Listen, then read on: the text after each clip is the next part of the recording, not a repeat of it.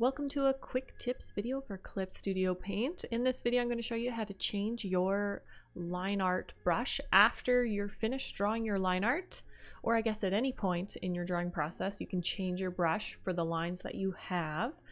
And to do so, we will be using vector layers.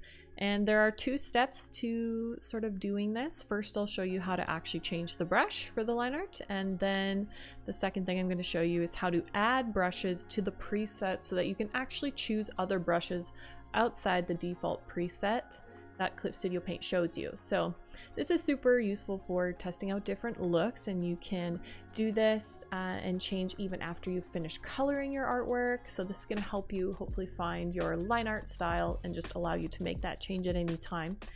And before we go on, subscribe for more Clip Studio Paint tutorials and digital art tutorials from me. I'm Shy Fox, and yeah, that'd be greatly appreciated if you did. So let's get into it. The first thing we're going to look at, I've got a line art here of a project I've already finished, but I've just brought it down to 3 layers. I've got the yellow, which is the line art layer we're looking at.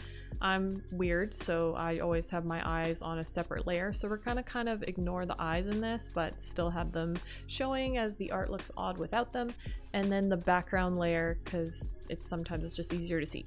So focusing on this yellow layer, I've labeled line art. It is in fact a vector layer. Vector layers are the only way to make this change.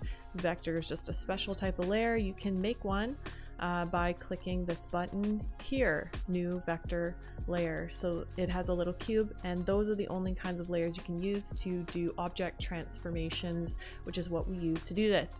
So clicking on the line art layer, then to change the brush, you want to make sure you've selected the operation tool. If it doesn't show up, it might be showing as one of these, but ultimately object tool, subtool, object, and then down in the tool properties, there is something that says brush shape. So you can just drop down and pick any other brush shape you want. I used a pencil actually for this artwork, so if we change it to pen, it kind of has a more intense, harsh look, more like a coloring book style than the softer pencil look that we had before.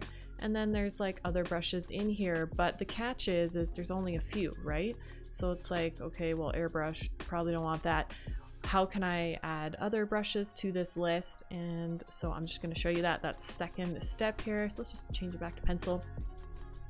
All right, so we want to click on whatever brush we want. So let's say I click pencil, and I've got like this mechanical pencil that I want to try.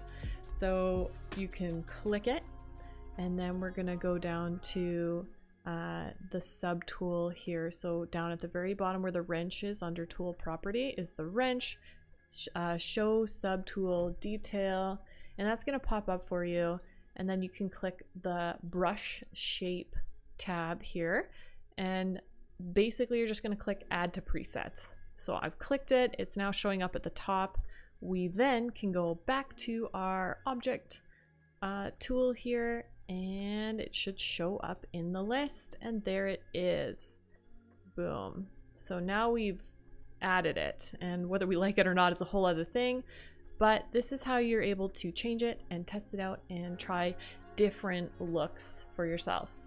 Now, if this helps, let me know, like, comment, and you can check out my other line art videos, particular ones you might like. 10 tips how to master line art, and another video if you're a Clip Studio Paint user is 6 tools to make clean and easy line art in Clip Studio Paint. So those are just really good, helpful tips for you. I'll link those in the description as well and have them at the end of the video. So yeah, there you go. Anyway, hope that helps. Have a great one.